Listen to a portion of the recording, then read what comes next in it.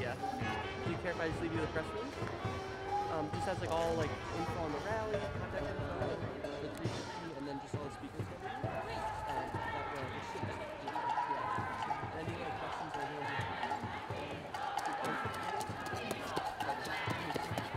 Thank you so much for coming.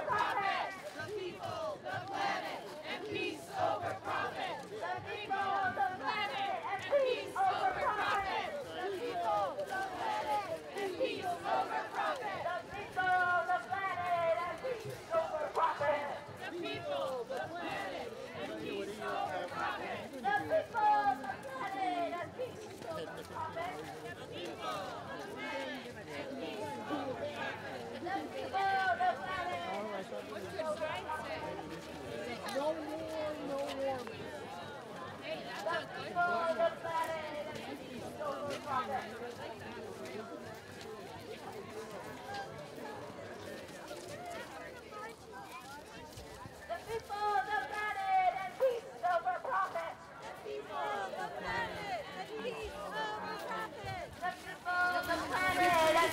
over profit. The people, the planet, and peace over profit. The people, the planet, and peace over profit. Thank you so much.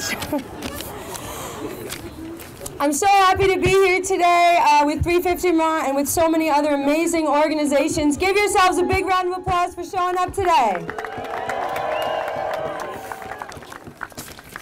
I'm your MC, so I'll introduce myself just a bit.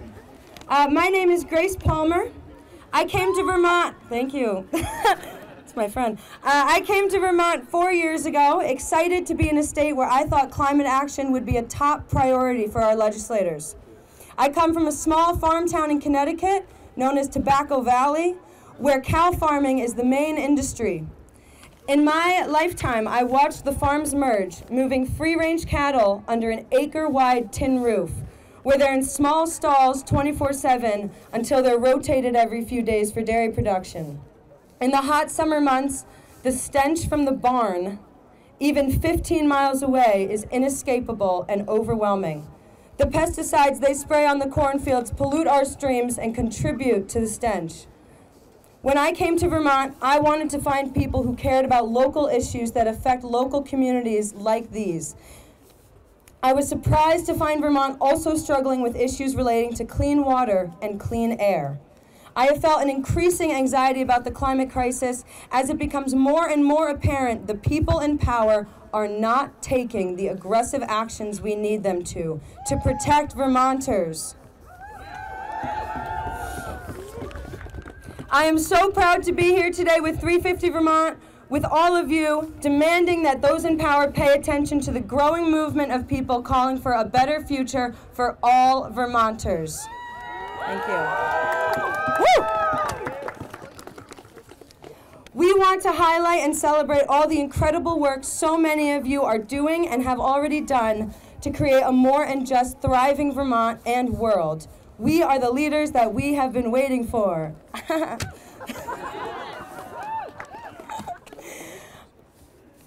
We want to call on elected officials to take action to protect communities and help us create a better future for everyone. Thank you.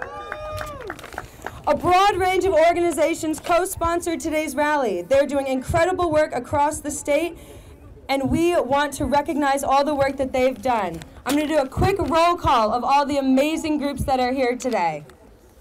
We have Acorn Vermont, Bethany UCC Randolph, Bridge to Rutland, Champlain Valley Sunrise, Climate Action Collective, which is a student group, Free Her. We got Jewish Voices for Peace, Middlebury Sunday Night Environmental Group, yeah. Regeneration Corps, Rights and Democracy, Rural Vermont, Standing Trees, Stop Vermont Biomass, Thetford Hill Church, Third Act Vermont, Vermont Climate and Health Alliance, Vermont Environmental Justice Network, Vermont Healthy Soils Coalition, Vermont Interfaith Action, Vermont Interfaith Power and Light, Vermont Peace Anti-War Coalition, Vermont's Poor People Campaign, Vermont Worker Center, Voices for Vermont's Children, and we got 350 Vermont! And Migrant Justice! Woo!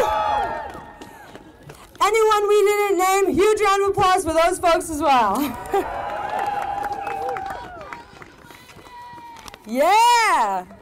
Okay, we're going to move into our speakers now, and we're going to start off with a land acknowledgement from Earl Hatley, a lifetime environmental justice organizer, member of Abenaki Nation and Mississauga and Shawnee and Cherokee heritage, and a member of 350 Vermont's campaign team. Welcome, Earl. Thank you.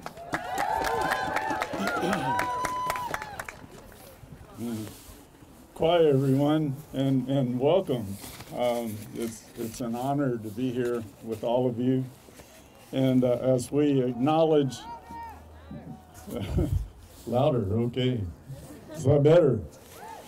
As we acknowledge that we are here on ancient Abenaki territory, ancient Abenaki lands, the Alnyobak peoples, the Wabanaki, the peoples of the Dawnland, here in our land, in Dakina, which includes all of Vermont, on the banks of Winoostook, which is also called Winooski River or Onion River, which is known for our ramps that we all like to collect and eat in the spring.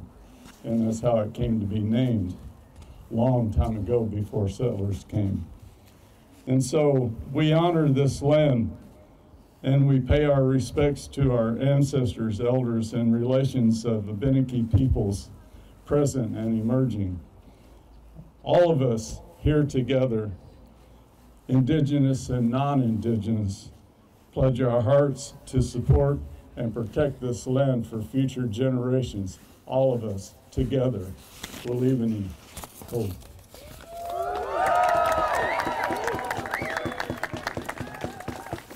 Thank you, Earl. I'll now call up Emily Boyles, who's an Abenaki land steward involved in the White River Land Collaborative.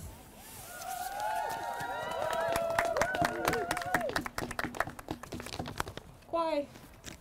Uli Tubuku ta uli uni udzi. Get up real close. Udzi badzi wangi and yodali bongi skak. And Eloise Emily. Hello. Good afternoon and thank you for coming here today. My name is Emily. It is clear we will no longer pretend that continuing down the current path is safe, sane, or smart.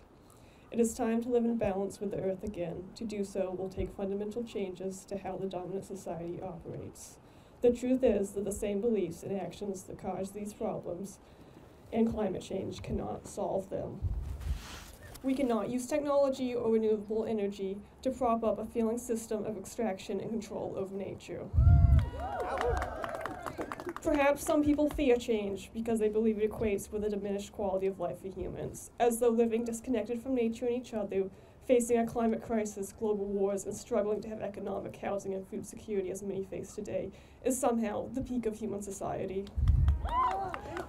No, there are better ways, and many cultures have the experience and wisdom to guide efforts if listened to and respected.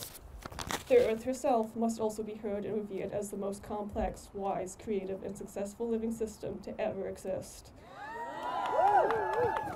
As students of Earth's knowledge, we need to have humility and gratitude. When we shift our priorities from making money by depleted ecosystems to healing the ecosystems that sustain all life, communities will also be sustained. Children won't have to wonder if there will be a livable planet left when they become adults. We as a people can be a keystone species that plays a positive role in ecological systems. I have seen more resolve by people throughout Vermont this month to make positive change happen than ever before. Yet there is still a lack of leaders in governments and institutions taking real steps towards stopping business as usual and accepting the responsibilities they have to the people and world. So now more than ever, it is up to us, the citizens of Earth, to reach consensus and heal the planet, and by doing so, ourselves. May we all have the health, strength, understanding, compassion, and responsibility needed to succeed. Thank you, Uliuni.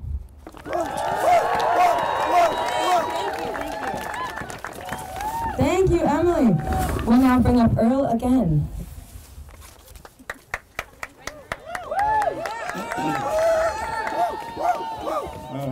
You're too kind. One more time. And so, in facing climate change, we must face climate justice.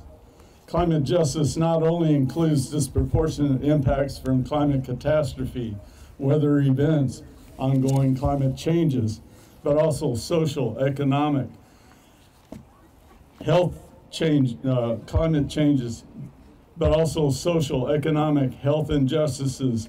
These issues produce and are woven together as environmental justice here in the United States. This is why so many seemingly diverse organizations are present here today as co-sponsors of this event. Groups fighting for straightforward renewable energy standard bill that is now before the House are backed by groups fighting to protect our forests from clear cutting and logging for biomass energy and other wasteful practices instead of removing carbon from the atmosphere. Regenerative agricultural groups working to restore carbon-healthy organisms to our depleted soils. Social justice groups working to bring love to our society, showing compassion to those who are homeless, need food, and the basics of life. For children who need a head start rather than punishment, degradation, and incarceration later in life, which actually costs society less taxes than upfront care does. All of these injustices are linked to our climate crisis, to our fossil fuel addiction, the health issues it fosters, and economic systems that fosters it, the fossil economy. In addition, the wars in Palestine and Ukraine are examples of our continuing oil and gas wars for dominance. The European-U.S. proxy established in the Middle East to help safeguard the oil shipping lanes, Israel is practicing colonization techniques learned by its allies on the Palestinian peoples. Russia's war with Ukraine has much to do with natural gas pipelines to Western Europe. And with that war ongoing, the U.S. is now the world's largest exporter of fracked natural gas. By 2030, the U.S.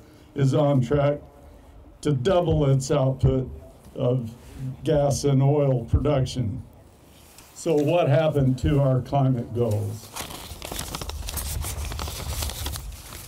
Here in Vermont, we find that state government is struggling to bring us to 100% renewable energy by 2050, while at the table with utility companies striving to become monopolies of Vermont's power systems. For 2 years now, the federal government under the IRA has been giving large rebates for solar energy to homeowners, while here in Vermont, utilities convinced our leaders to keep laws and regulations in place regarding net metering that made it impractical for us to participate, especially low-income BIPOC Vermonters, and now those are beginning to expire. Communities and local Vermonters should have the right to generate our own power and not have that right taken away by the powerful utilities. We deserve community solar and net metering. We also require ratepayer protection for low and medium income Vermonters so that we can ensure a just transition to low carbon electricity in this state. We need to pass House Bill 668, the ratepayer protection bill. And we need to stop burning our forests for energy. Humanity is walking down a road that will lead us to destruction. It is a road that is not sustainable.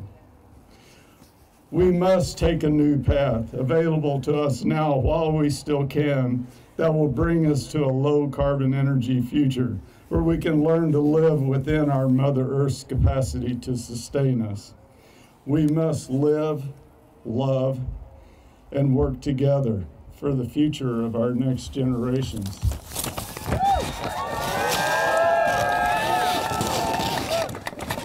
Thank you for being here. Thank you for allowing me to speak to you. We'll leave any. Cool.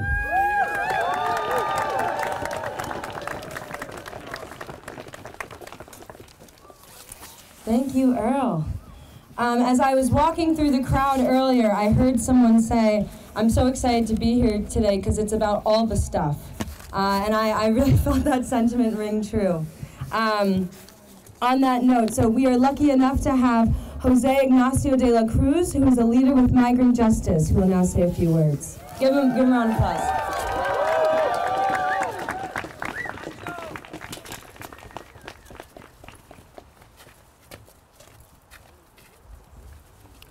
Hola a todos, mi nombre es José Ignacio y pues me conocen como Nacho. Soy parte del Comité de Coordinación de Justicia Migrante. Hi everyone, my name is Jose Ignacio, and I'm a member of the Coordinating Committee of Migrant Justice. My friends call me Nacho. Pues yo trabajo en una cooperativa que se dedica a hacer casas igual y pues quisiera igual que supieran de eso antes de contar mi historia para que miren qué estamos haciendo también para el cambio climático y poniendo nuestro granito de arena. And I want to say before I start that I work at a cooperative construction company building houses. And I wanted to let you all know that so that you know that what we're doing to fight climate change. Y bueno, pues yo emigré hace 8 años aquí al estado de Vermont y pues quisiera contar un poquito de mi historia, de por qué emigré. Pues antes mi familia se dedicaba a sembrar maíz, melón y sandía. So I immigrated here to Vermont 8 years ago. And before I get into this more, I want to tell you a little bit about where I came from and why I immigrated. So my family is dedicated to agriculture, especially growing melons, watermelon, and corn. Sí, pues al principio que yo recuerdo, pues era como todo bien, cosechábamos a los 3 meses después de sembrar y pues nos daba para pagar como el tractor y las semillas que ocupábamos siempre para sembrar. And from the beginning, everything was good. We harvested 3 months after we sowed the seeds, and we had more than enough, like we had plenty of money for the tractors, for the seeds. Everything was good. Sí, pero pues después entraron personas queriendo explotar el petróleo en mi pueblo y pues después de ahí pues empezaron a caer muchas plagas a las plantas que sembrábamos y fue algo pues muy difícil poder cosechar, pues ya no cosechábamos el 100% sino menos de la mitad. But that all changed when a corporation came in to exploit the oil in my town. Suddenly there were plagues killing the plants, and we were harvesting not 100% of what we had, but less than half. Sí, y pues de ahí pues a veces temporadas que llovía, a veces que no había tampoco lluvia y pues a veces que hubo temporadas que no cosechamos nada y nos quedamos con la deuda también para pagar las semillas y el tractor y todo el trabajo que habíamos hecho pues fue tirado a la basura. So the rain patterns changed. In times where there should have been rain, there was none, and when there should not have been rain, there was. And because of this, our harvests failed, and all of the work that we had done went straight in the trash. And we went into debt because we couldn't pay for the tractor, we couldn't pay for the seeds. Sí, pues fue cuando decidimos salir del pueblo y probar suerte en la ciudad, a trabajar a una compañía igual que es para refinar petróleo. So it was at that time that we decided to leave our village and try our luck in the city, and we got a job with an oil refining company. Sí, entonces yo entré a trabajar a los 18 ahí en esa compañía y trabajé por 3 años cuando esa industria tuvo una explosión y pues fallecieron muchos amigos y familiares, 2 primos exactamente míos ahí. So I began working at this company at the age of 18, and I worked there for 3 years. But then there was an explosion, and many of my friends and family died. 2 cousins, to be exact, died in that explosion at the gas company. Sí, entonces pues mi familia pues decidió que no querían que trabajara yo más ahí y fue cuando decidí venirme para acá. So with that, my family decided that we couldn't continue working there, and that's when we decided to come here to the United States. Y pues quisiera recalcar esta conexión que hay de que pues el cambio climático nos obliga a emigrar. So I want to highlight this connection, that climate change is what forced us to migrate. Sí, y pues también pidiéndole a las personas que trabajan aquí en esta casa que el pueblo demanda nuevas leyes. So I want to be here talking to calling on the state government and saying that the people demand new laws. que recuerde que son trabajadores del pueblo y el pueblo está exigiendo un cambio climático. And I want them to remember that they work for the people, and the people are demanding change. Gracias. Yeah, thank you.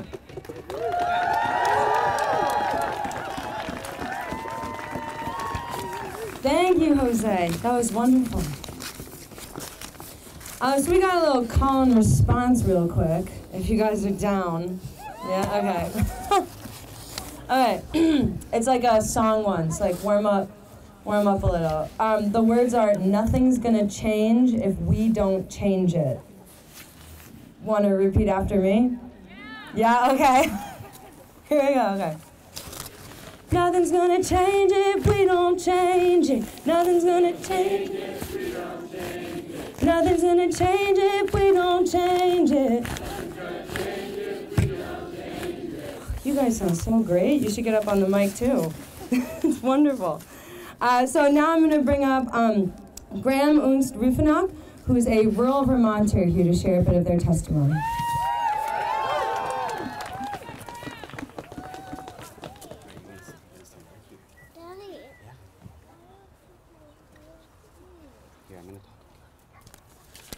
Good afternoon, everybody.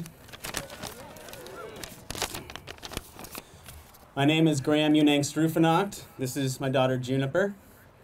I'm the policy director at Rural Vermont, a nearly 40-year-old member-based organization working for food justice and food sovereignty. Through our membership in the National Family Farm Coalition, we're also a member organization of La Via Campesina, one of the largest social movement organizations in the world. Inherent to food sovereignty is an explicit focus on climate justice, human rights, democracy, the rights of peasants and indigenous peoples, territorial rights, internationalism, and solidarity. 2023 brought hardship directly to many farms and communities across Vermont and across the world. Flooding, fire, and other climate change-related disasters, farm closures, and crop and equipment loss, loss and damage of housing and shelter, contamination of land and waters, food insecurity, economic and political marginalization related to dramatically increasing economic inequity and corporate consolidation, making land, healthcare, and many essential needs further out of reach of the working class. Just a second, keep talking. I'm right here. People work to recover here as they do globally. Do you want to come up? Someone wants to come up. Mutual aid networks. Sorry, let me find here where I am. Mutual aid networks among community members and local organizations grow into the spaces of need. Farms redesign and rebuild with aid from neighbors and farming organizations and agencies. Municipal governments and state governments do what they can with little public resource that remains after decades of neoliberal policy, which has impoverished the public sector and enriched private corporate interests. How do we bring the hundreds of thousands of acres into production that we need to regionally to be even marginally food resilient, according to New England Feeding New England, when most farmers can barely stay afloat, and when housing and land and agricultural training is out of reach to the vast majority of people? Oxfam reports, quote unquote, that far from being accidental, this power has been handed to monopolies by our governments. They report that the world's richest 1% own 43% of the global financial assets and emit as much carbon pollution as the poorest 2/3 of humanity. These lines of economic, climate, and political inequity fall disparately based on race, class, gender, legal status, and whether you live in the global north or the global south. And this undemocratic inequity of power has significantly influenced the terms for our policy debates and our cultural imagination related to climate change and a just future. The world's military, some of the tools of violence used to protect this power, are estimated to be responsible for more than 6% of global greenhouse gas emissions. In 2022, the US military reported a limited estimate of emissions higher than the annual emissions of 150 individual countries and territories. Yet the Paris Agreement gives governments discretion to report on emissions. And under the Kyoto Protocol, militaries were exempt from setting emissions targets, such that the enteric emissions of my cattle on my farm are given greater weight than the US bombs being made and dropping on Gaza right now. The Guardian reports that emissions from the first 2 months of the most recent escalation of the long war against the people of Palestine were greater than the annual carbon footprint of the more than 20 of the world's most climate vulnerable nations. Other studies suggest the true carbon footprint could be 5 to 8 times higher, and this does not include the cost of rebuilding Gaza. It does not include accounting for the fact that much of the farmland, fisheries, healthcare, educational, cultural, energy, and water infrastructure has been destroyed or permanently polluted. Beyond any abstract or direct environmental impact of war, we must see in this U.S. partner genocide that the fears we have for our own children, our own families, the places we inhabit, as a result of climate change, environmental degradation, racism, patriarchy, economic inequity, they're being manufactured and perpetrated in unimaginable ways upon the children and people of occupied Palestine as a matter of U.S. tax-funded policy. So we are here for each other as people, our neighbors and family locally and globally, building a better future together based on real needs and accurate assessments of accountability, while dismantling the systems of oppression and inequity, which are the greatest contributors to the injustices we face. Thank you all, and thanks to the other speakers here today.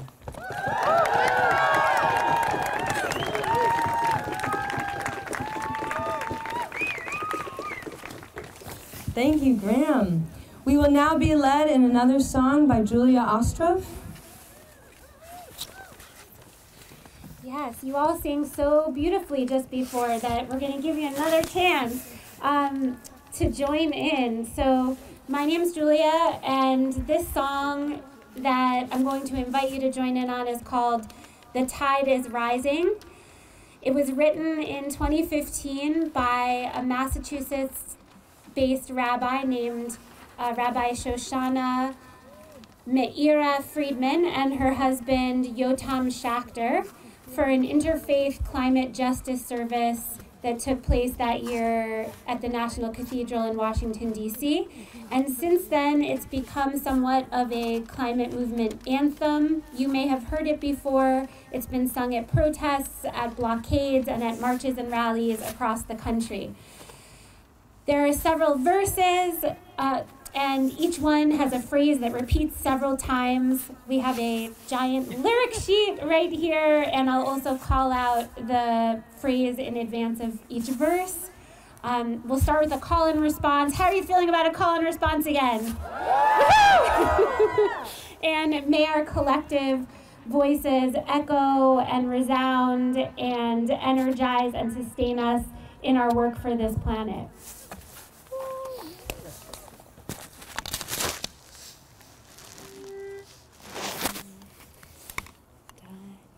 The tide is rising, and so are we. The tide is rising, and so are we. The tide is rising, and so are we. The tide is rising, and so are we. The tide is rising, and so are we. The tide is rising, and so are we. This is where we are called to be. This is where we are called to be. This is where we are called to be. This is where we are called to be. All together, the tide is rising. The tide is rising, and so are we. The tide is rising, and so are we. The tide is rising, and so are we. This is where we are called to be. This is where we are called to be. The task is mighty. The task is mighty, and so are we.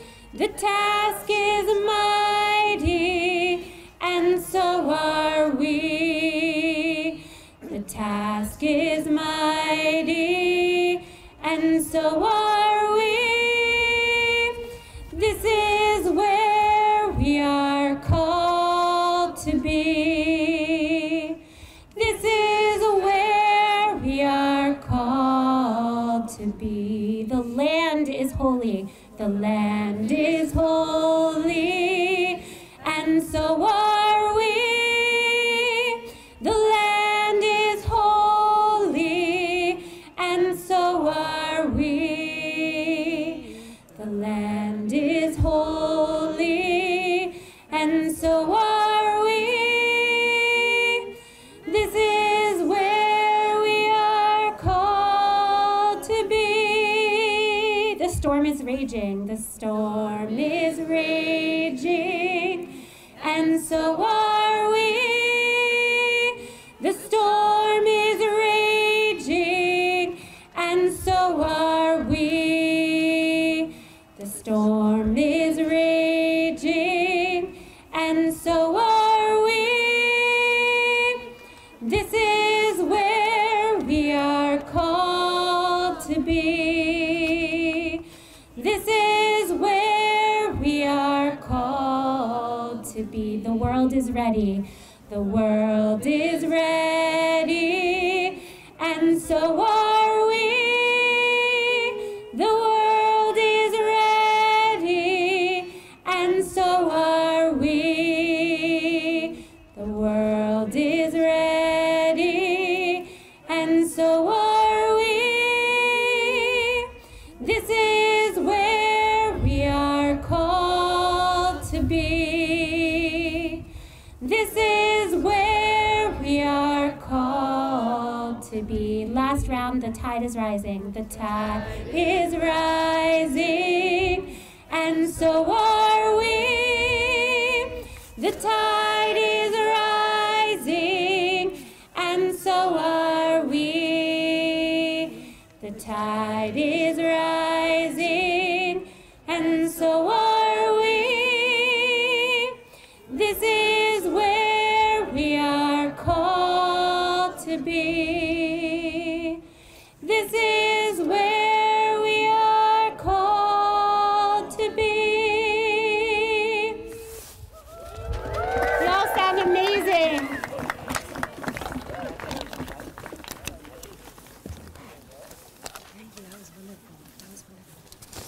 Big thanks to Julia again for that. Thank you.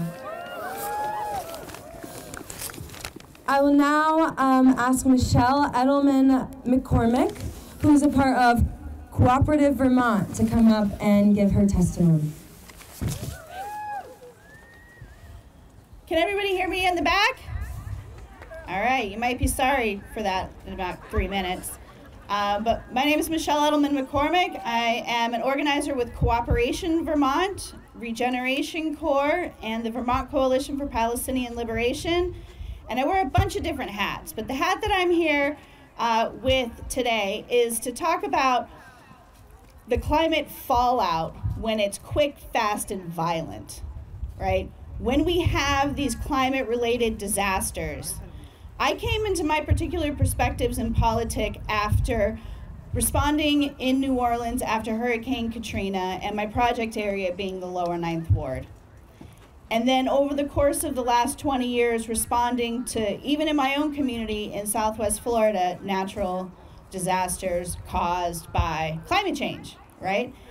And I was sitting in my office in a meeting about our land trust and our land stewardship committee on July 10th, when my phone starts blowing up, and I realized that all hell is about to break loose. And once again, after having migrated to Vermont to start a project in this bioregion to seed something for the future, for this place to be more prepared for the inevitability of climate migration and political migration, because that's getting real.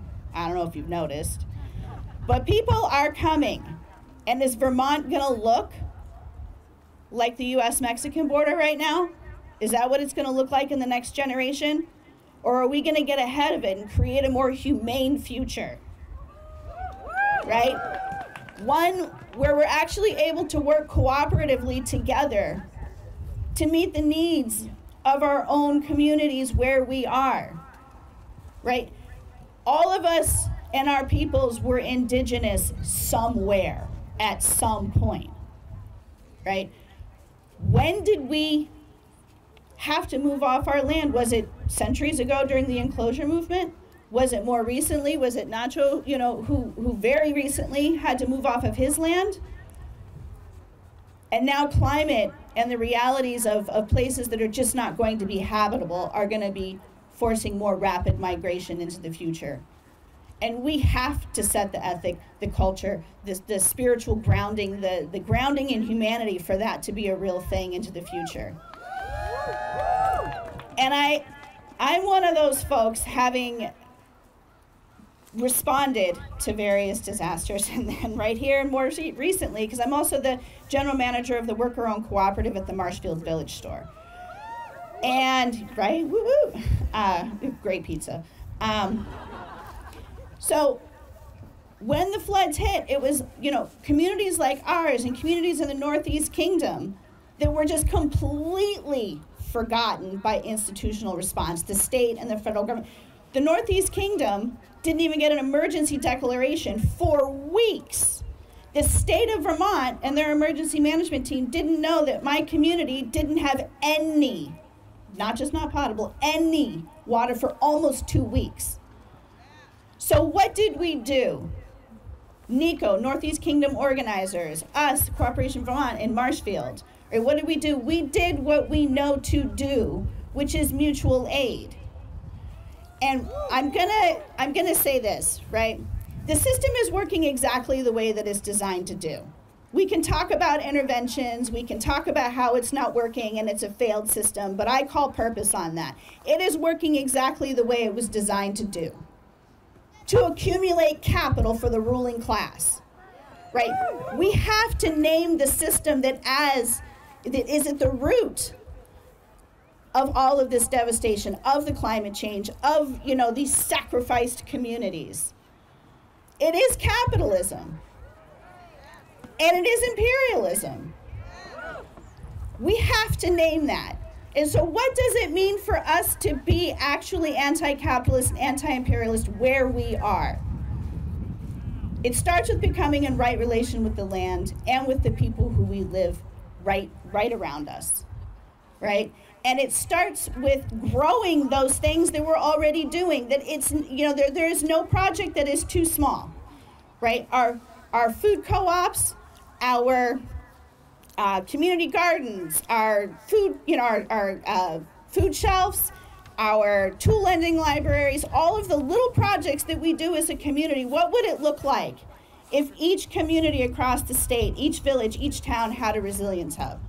And then each of those resilience hubs were organized more formally around their watersheds, and then across the state, and then across a larger bioregion. What could that actually look like for us to be creating the systems for the future that we need in order to overcome this capitalist system that's killing us? And I'm pretty sure I've talked too long, so I'm going to shut up right now. And thank you all for being here today. I love each and every one of you, and stay strong.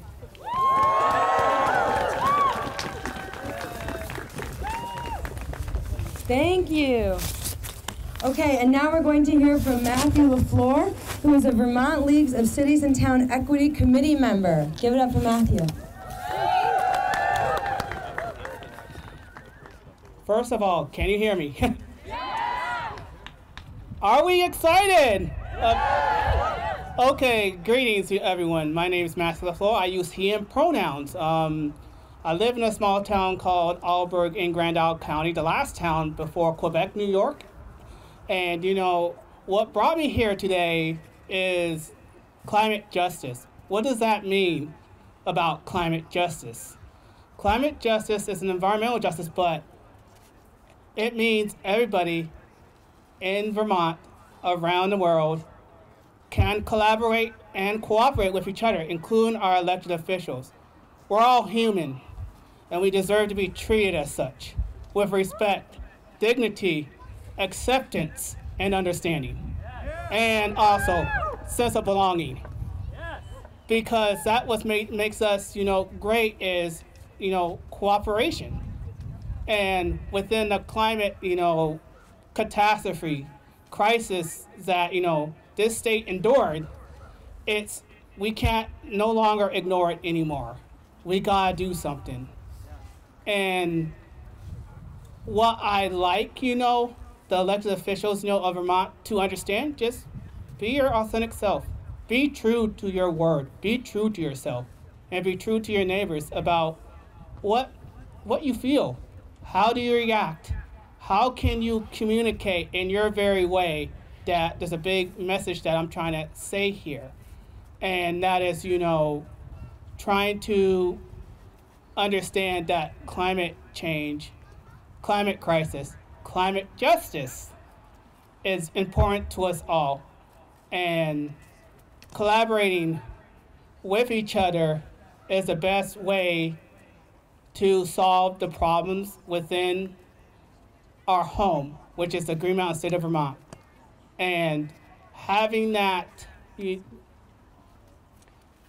ideology moving forward helps other states realize that Vermont is leading the way of economic justice for us all. Thank you. Thank you, Matthew. We'll now hear from Shauna Trader, Director of the Rainbow Bridge Community Center and Berry Up. All right, give it up for the previous speakers and Earl, please. It's not always easy to tell your story, but we know how much it matters. I'm going to start with some words that my friend Blue Jay just shared with me. Climate justice means revolution. Climate justice means revolution, period. And we say revolution now! After 2 weeks of working flood relief with the Rainbow Response Team at the Rainbow Bridge, I went camping at Elmore State Park. At the park, on the trail, there was erosion damage and detritus from the same storms that had destroyed our central Vermont spaces and turned our lives upside down. I couldn't help but notice a difference in the debris, however. After 2 weeks of sweating in PPE, inhaling aerosolized sewage and muck to our elbows, the detritus of the forest was still nature. It was still nature. Our debris was toxic. It was flammable and carcinogenic, with bones of microplastic and blood of poison. When our lives were ripped up and scattered along with our neighborhoods, the mess was biohazardous. We should take note of nature, the place we once called home, and work to bring our created environments into harmony with it. Are the people of Earth not also nature? Are the people of Earth not also a part of the life of Earth? We should be concerned about the missing balance we once had. Because in the end, if there is such a thing, life will go on, with or without us. We ought to want to see that balanced future, just as we hope to see ourselves when we look into the mirror. But hope is not a method. Hope is how we survive the ways of the world. It is not the way. We must wage the war in our minds that keeps us enduring the status quo. We must fight the battle in our hearts that narrows our love to logic. And we must hold those that prioritize profits over people accountable. We cannot hope our way to being loved and cared for. We cannot hope our leaders to care about this state or this planet. Decolonized city planning and restoration means listening to the rivers and the life that weave through our spaces. Our ecosystem is telling a story. Our people, fighting as they are for the bare minimum to keep their heads above water, their story, their truth, is streaming live. Are we watching? Are we listening? The sustainable community is co-designed. There is no evolution without co-evolution. The resilient community is diverse and inclusive, and as a result, regenerating. It heals quickly after injury, being limber of body, heart, and mind. It uplifts life because it is built upon a network of joy, which it knows is only possible through justice. Behind us, atop this golden dome, an ancient goddess of grain and motherhood watches and wonders, how are we okay with hungry people and unhoused children? We take care of us. We take care of us. We gotta act like we know that. And we gotta act like we know our leaders are legally accountable to us. The Constitution of Vermont says, and I quote, all power is derived from the people.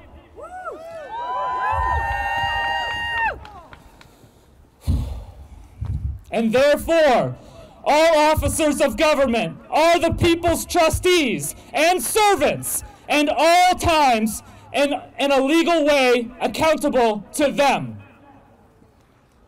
End quote. If our leaders are accountable to the people, then they are also accountable to nature. So we say here and now, act accordingly or get out the way.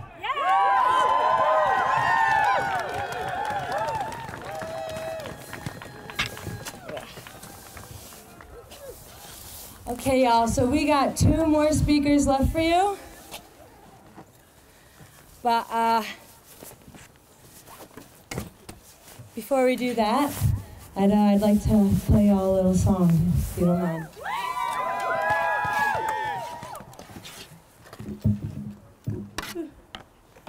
I wrote this a few days ago, specifically for this rally. I had a chance to play it in New Hampshire last night. So, sorry, the jacket's big, you know. I'm excited to play it for y'all. It was intended for y'all, so I hope you enjoy.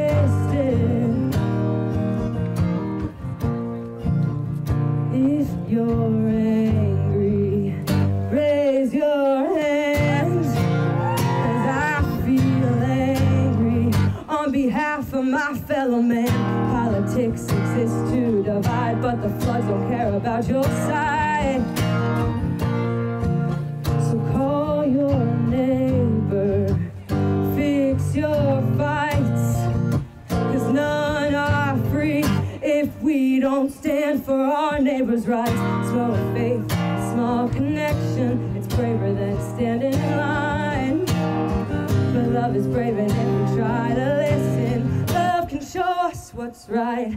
How do I talk about hope when I feel hopeless? And I'm at the end of my rope. Haven't you noticed? Something's gotta break, give and not take. Go and ask your sister if she's awake.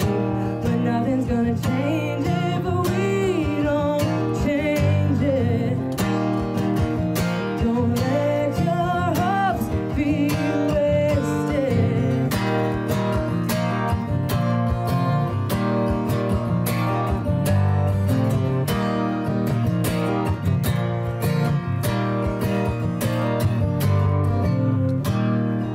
How do I talk about hope when I feel hopeless? And I'm at the end of my rope. Haven't you noticed? Something's gotta break, give and not take. Go and ask your people if they're awake. But nothing's gonna change if we don't change it. Don't let your hopes be wasted. Nothing's gonna change if we don't change it. Don't let your hopes be wasted. Thank you.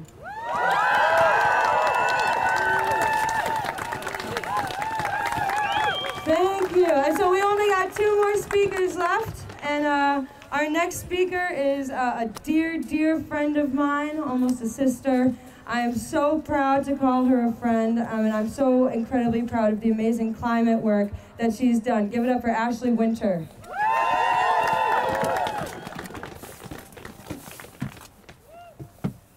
I got it. Hi all, can you hear me okay? Yeah. Okay, my name is Ashley Winter and I'm a junior at the University of Vermont. While I now consider myself a proud Vermonter, I spent the first 18 years of my life living in the beautiful Salt Lake Valley of Utah. Growing up in Utah, many of my peers spent their Sundays confined by the 4 walls of a church, while I spent mine in a different sort of church, the outdoors. Exploring every corner of Utah, every landscape from Red Rock Desert to flat plains to flowing rivers. I know Utah like I know the freckles on the back of my hand. My home state is core to my passion for environmentalism. Utah is currently witnessing the disappearance of a beautiful landmark, the Great Salt Lake. This is a unique ecosystem with some of the saltiest waters in the world. Home to hundreds of thousands of migratory birds, it is a rare and fragile ecosystem. Our Great Lake is threatened and it is almost all dried up. The bottom of the lake is caked in a fine layer of arsenic. When the water dissipates, my home will be covered in a fine dust of cancer-causing chemicals within the next 5 years. Truthfully, this issue keeps me up at night and is one of the reasons I am here in Vermont today. My first 2 years in Vermont were really hard. I really struggled to connect to my broader community, feeling disconnected from the land and its people. I began to question my reasons for coming to Vermont and even my passion for environmentalism. I was depressed and I struggled to get out of it. Until this past summer, I did a little research and I found 350 Vermont. I emailed Connor and Maeve, and I was lucky enough to be introduced to 2 incredible students, Nora Thomas and Grace Palmer, who just sang that absolutely beautiful song. We launched our student group, the Climate Action Collective, this past fall. Through my work with 350 Vermont, I attended a meeting with Connor, a 350 Vermont organizer, and a few veteran activists, Ashley Adams, Nick Persampieri, Kim Horna-Marcy, and Pike Porter, to name a few, to discuss the expansion of the McNeil biomass plant. I was thrilled to be in a room with people so experienced and willing to share their knowledge about this issue. I'd been taught at UVM that biomass was sustainable, and I was quickly learning that was not the case, as McNeil is the largest emitter of greenhouse gases in the state of Vermont. Boom. As I learned more about this issue, I felt that students needed to weigh in and be part of this decision for the whole state. The timing is right. Though we are only a month old, in just a week, we organized a rally outside of City Hall, a constituent meeting with Councillor Hannah King, and a press release with the news outlet 7 Days. 25 students showed up to the meeting with Hannah King. Most of us had not engaged in local politics before. On the night of the vote, Councillor King voted against the expansion. She attributed her switch to our advocacy. While the expansion did pass by one vote, our impact on City Council was clear. Many of us are here for a variety of different reasons, and you may be wondering what brings us all together. Our shared reality is that our elected officials are not taking the action we need them to. We are already surpassed crucial climate thresholds. We are facing a housing and economic crisis, and our world is divided over a brutal and devastating genocide. And it is so deeply depressing. But I truly believe there's hope because you are all here today.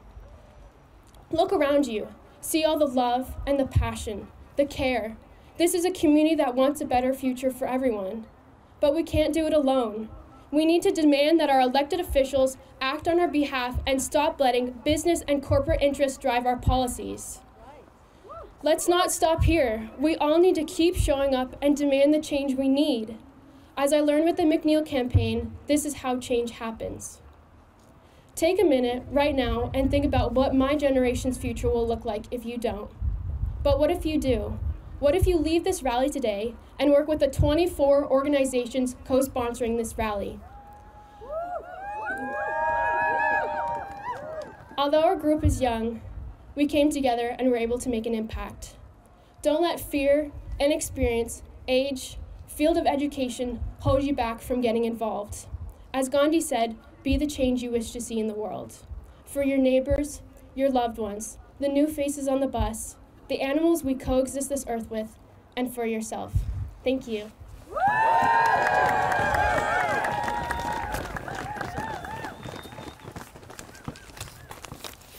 Give it up for Ashley. Woo! Love that girl. Our last speaker for the day is Reverend Joan Javier Duval. No, it's all good. Hey everyone. So I'm Reverend Joan. I'm with the Minister of the Unitarian Church of Montpelier, here with the Vermont Poor People's Campaign and Vermont Interfaith Action. Carisha Longacre of the musical duo Ma Muse shares these words in a song I imagine many of you know. It is time now. It is time now that we thrive. It is time we lead ourselves into the well. It is time now, and what a time to be alive. In this great turning, we shall learn to lead in love. In this great turning, we shall learn to lead in love. Indeed, we are leading in love today. There is a grounding of love that brings us all here on this cold January afternoon. Now, love, I know, can sound like a trite word, overused, devoid of meaning, but I believe that love can also be a powerful word and a powerful way of acting in the world. Love can be fierce, love can be revolutionary, love can be transformative. And given what we've heard this afternoon, I think we can all agree that we need a fierce, revolutionary, and transformative love to create the kind of Vermont that we know we deserve, the kind of Vermont that we need to thrive. A Vermont that can weather the climate disasters that now devastate our mountaintops and river valleys. A Vermont that honors the wisdom of the land and the peoples whose ancestral practices have always recognized our interdependence with the land. A Vermont that leaves no one without a safe and warm place to sleep at night. A Vermont in which the people who labor unrecognized behind closed barn doors and for an unlivable hourly wage are treated with dignity and justice. And despite what some people might say, the future we are striving for is not unrealistic, it is not unaffordable, it is not unwinnable. The fact that we are all here together demonstrates that there is the will to build a better future together. We can and we will come together across our differences of age, gender, race, and geography. We can and we will break down issue silos and find the intersections of what we have at stake and organize, organize, organize.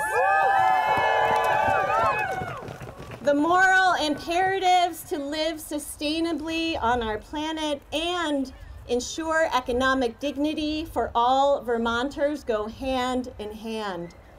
Any chance for a future in which all of us thrive requires us to come together in solidarity and make our voices heard.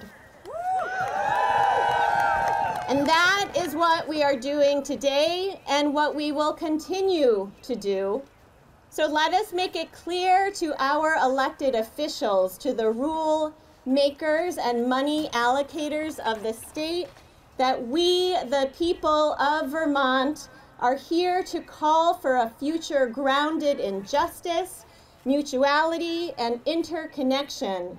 And we will continue to speak up and show up.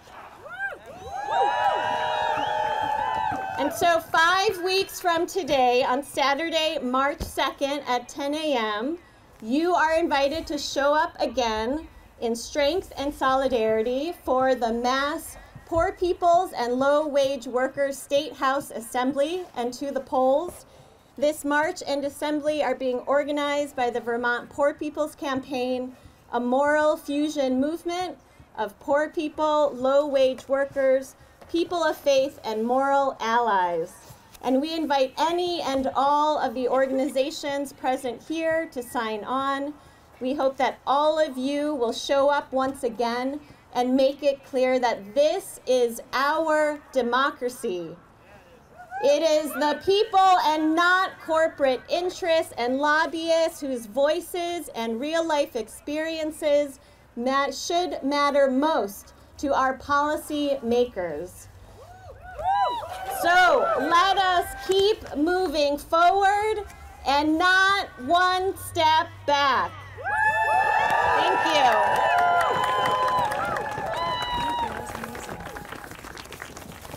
All right. Thank y'all so much for coming out today. Give yourselves a big round of applause. If anyone wants to head over to Bethany Church, which is 115 Main Street, we'll have snacks, pizza. You're all welcome to join in, grab some food, stay warm. We also want to give a special thank you to our event organizing team. We got Laura Simon of Standing Trees, Judy Laurie of Third Act, Liz Steele, volunteer with the 350 Vermont Communications Team, Henry and Duncan Nichols of Vermont Peace Anti-War Coalition, Katie Allen for Rights and Democracy, Ashley Adams of Stop Vermont Biomass, and a huge thank you to Cecilia Anderson who designed the beautiful poster and logo, and everyone who organized an art build. Thank you to all of those special folks.